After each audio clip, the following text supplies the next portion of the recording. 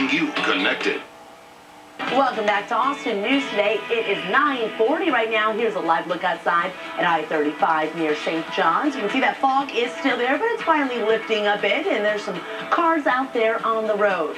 Well, if you are looking for something to do today, then you are not going to want to miss the 21st annual Lone Star Vegetarian Chili Cook-Off. Wait a second, even if you're not a vegetarian, you are going to love this because there are dozens of different chilies that you can taste. We have Kaz with us this morning, and she's going to talk a little bit about the Vegetarian Chili Cook-Off and how so many people come out to participate. Good morning. Good morning, Jenny. Thanks for joining us. Thank you. All right. So let's talk a little bit about this cook-off. I was a judge there last year, and it was just so much fun. Hundreds of people showed up for it. Yeah, we had about 800 people last year. As you mentioned, this is our 21st annual, and the first one we ever had was at the farmers market, so we've come full circle to return to the farmers market again, and we're really excited to be there. And what I love is that you have contestants from all over the state that come in, and it is competitive. Like, they don't joke around with their chili. Right, it's serious stuff. We have 21 teams competing this year, and we have one particular chili that always seems to get the people's votes. The people are always trying to outdo quintessential chili from Don Barnes in San Antonio. Okay, so now you get a chance to go out there and make your voice heard. And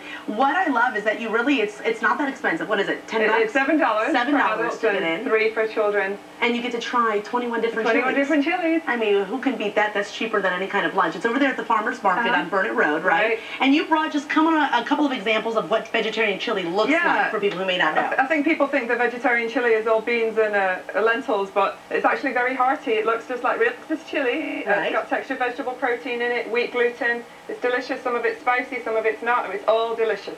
It absolutely is delicious. When I was telling you when I was a judge last year, you're trying every different taste, and so really the flavors range completely. Very much so. We've even had raw chili in the past. We've had chocolate chili, Indian chili, Thai chili. Anything goes. So if you love chili, it doesn't matter if you're not a vegetarian, you're going to love to participate in this. It's a very fun event, very Austin event. Very much so. People all over the place are there, and there's a lot of different organizations that are advertised there, so you can find out about more organizations. Right, there's lots of animal rights groups, organic food groups, pro-vegetarian groups, animal rescue groups. There's lots of vendors will be there today, lots of door prizes too, even more reason to come out. And I have to give a disclaimer that Kaz and I will be emceeing the event, so come out there, we'll have fun, we'll have a good music, a lot of live music, a lot of great food, and it's a lot of fun. All right, so here is the chili that you can just get an idea. You can see it's very hearty. It will fill you up, we guarantee that.